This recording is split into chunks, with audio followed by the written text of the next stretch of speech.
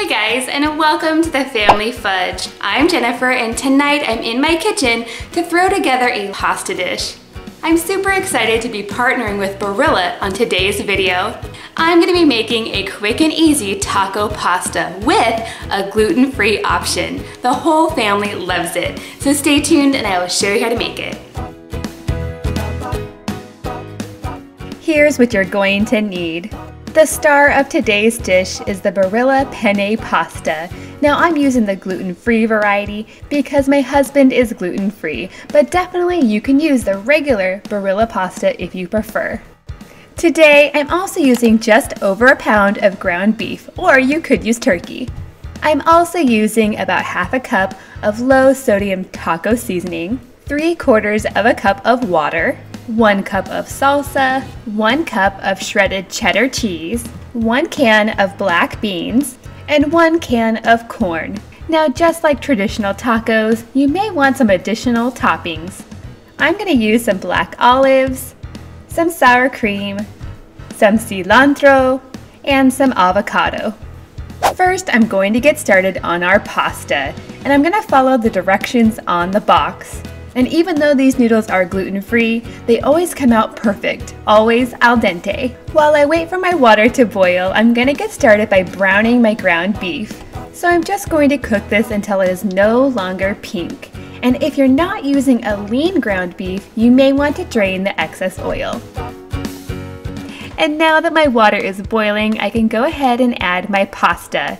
You can find Barilla pasta just about anywhere, but I usually buy mine at Safeway. While the pasta cooks, I'm going to go ahead and finish the meat mixture. To the drained ground beef, I'm going to add the taco seasoning and the water and stir to combine. Next, I'm going to add the salsa, the black beans, and the corn. And then give it all a big stir. When the pasta is done, I'm going to go ahead and drain it, and then add all of my meat and corn and bean mixture to the pasta.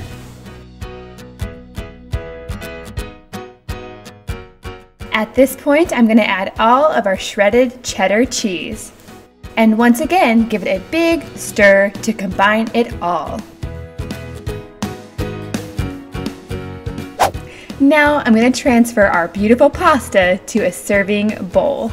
Then I'm going to garnish the top with some more shredded cheese and some chopped cilantro.